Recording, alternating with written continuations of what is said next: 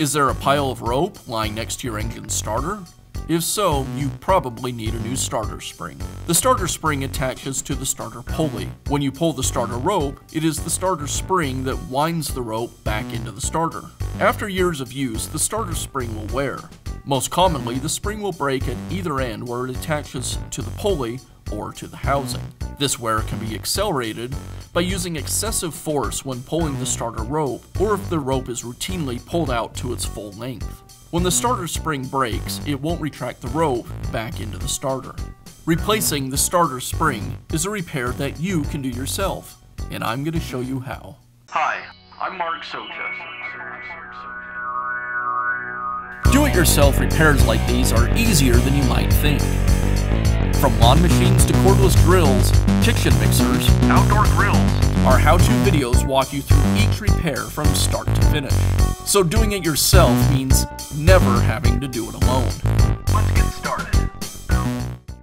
I'll begin by removing the top cover.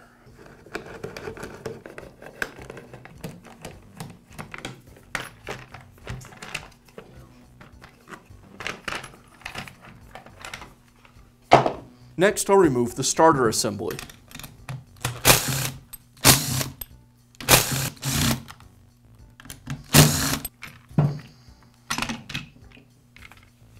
The first thing I need to do before I disassemble any of the inner components of the starter is to get the tension off the recoil spring.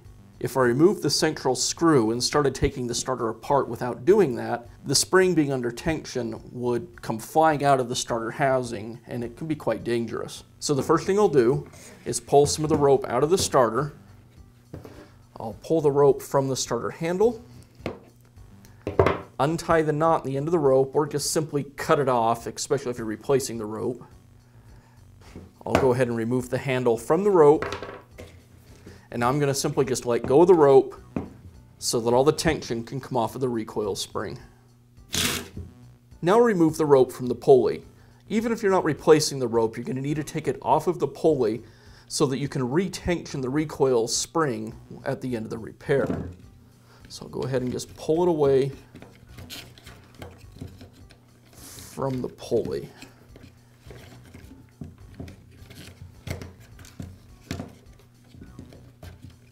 This screw secures the starter rope to the pulley. I'll go ahead and remove it.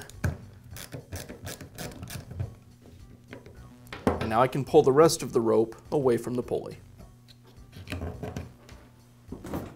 Now I can remove the central screw that secures the hub and the pulley to the starter.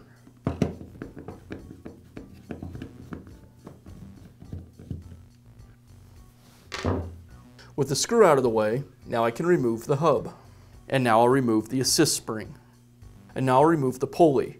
I want to be careful here when I remove it that the spring releases from the back side of the pulley. You don't want to pull the spring out of the housing or it'll come flying out at you. Now remove the starter spring from the starter housing. This can be fairly dangerous as this spring is going to expand greatly as we remove it. You'll for sure want to wear some safety glasses, and it wouldn't be a bad idea to wear some gloves as well. The first step I'm going to use to remove the spring is to turn the housing upside down and tap it against the table. That'll get the spring to drop away from the housing and begin expanding. Now the spring will still expand quite a bit more after that, so you'll want to hold the housing tight against the table until you can get your hand under it to remove the spring in a controlled fashion. Looks like it came all the way out. That's an idea of how large that spring will become when you remove it. You want to be careful doing this. Here I have our new recoil spring. It comes packaged with this red band around it. The spring is actually under tension at this point, so you want to be very careful handling it. When you install this, the idea is to lay it into the housing, line up the tab with the slot on the housing, and drop it down in place. Now you only get one shot at it, and it has to work right the first time, otherwise your spring will look like this. Again, wear safety glasses when you do this, and gloves wouldn't be a bad idea. Now if the spring does come apart on you, you can still install it, it's just a lot harder. To install it, you'll need to take the hook on the outermost part of the spring and insert it into the slot on the housing. Now here's where it gets tricky, and I'll be honest, this is one of the hardest starters I've ever had to rewind. You begin to coil the spring into the housing. These first couple of wraps are the hardest because you need about 3 hands to do this. You need to hold that hook into the housing at the same time you coil more spring. And the spring wants to jump out of that recess. Once you get a couple of wraps started, it's a little bit easier. And you'll just continue to wrap all the way around until you have the entire spring inside the housing. Right at the end, it becomes quite difficult because you have this small coil that you need to drop in. Your hands are kind of in the way while you're trying to do that. So I'm not going to wrap this entire spring, but that gives you an idea of what you would need to do if the spring did open up on you. It's a trial and error process. It'll probably take you several attempts before you get it right. Now I'll install the new spring. I'll lay the hook over the corresponding slot in the housing. Again, wear your safety glasses when you do this. Now I'm going to use my needle nose pliers to push that hook down into the housing. At the same time, I need to apply downward tension on the spring so it doesn't open up and unwind on me.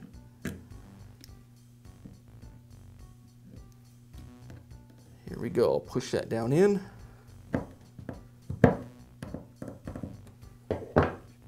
Now I'm going to allow the spring to begin to open. Again, you need to press downward on this spring.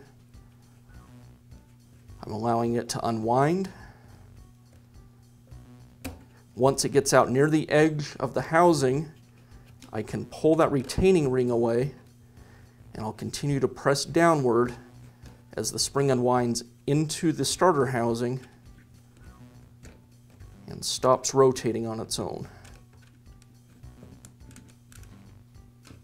Like that.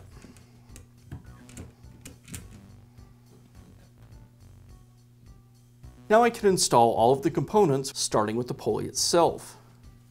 On the back side of the pulley there's an opening, and I need to line this opening up with the end of the recoil spring.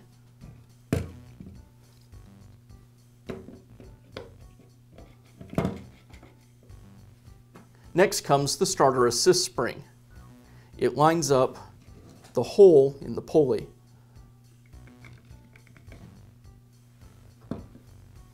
Now the starter hub, again I align the spring with the hole on the hub. Now I'll secure the assembly using the shouldered screw.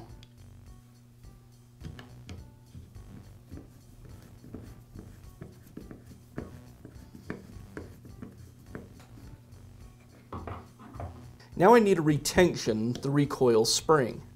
The first thing I need to do is make sure that the pulley is spinning the right direction to pull the rope back into the housing. To do that, I can just simply rotate the pulley a couple of turns and let go and see which way it spins. It was spinning this direction, which would pull the rope back into the housing, which is what we want. So that's the direction I want to turn the pulley when I tension. I'll rotate the pulley around until it stops spinning. That's the most tension that the recoil spring will take.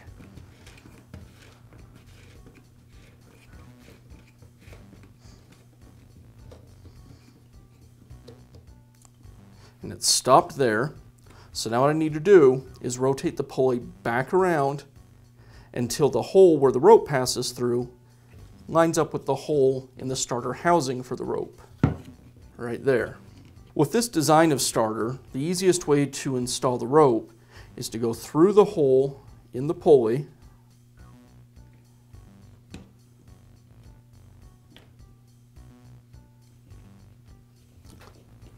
then I'll grab the rope with a pair of needle nose pliers, give me a little bit of slack, and then I'll insert the rope through the hole in the starter housing.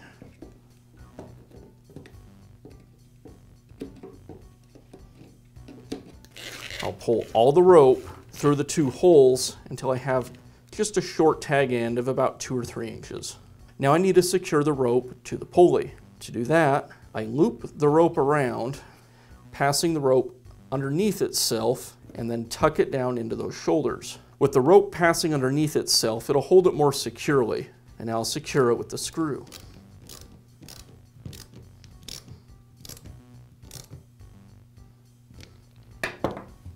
Now I'm going to double the rope over itself and tie a simple overhand knot somewhat in the middle of the rope.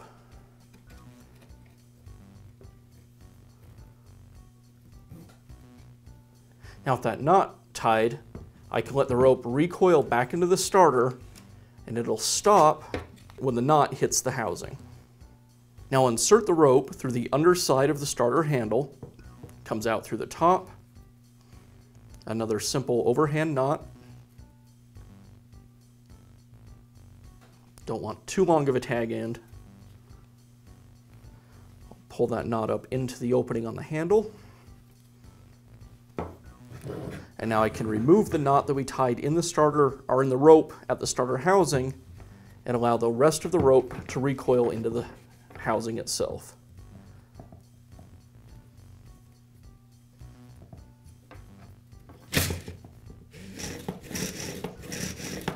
Now reinstall the starter assembly.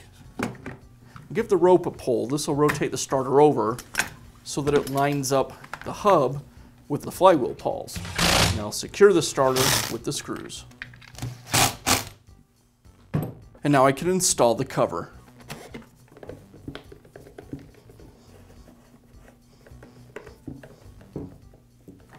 Be sure to check back often for new videos and expert advice. If you found this video helpful, give us a thumbs up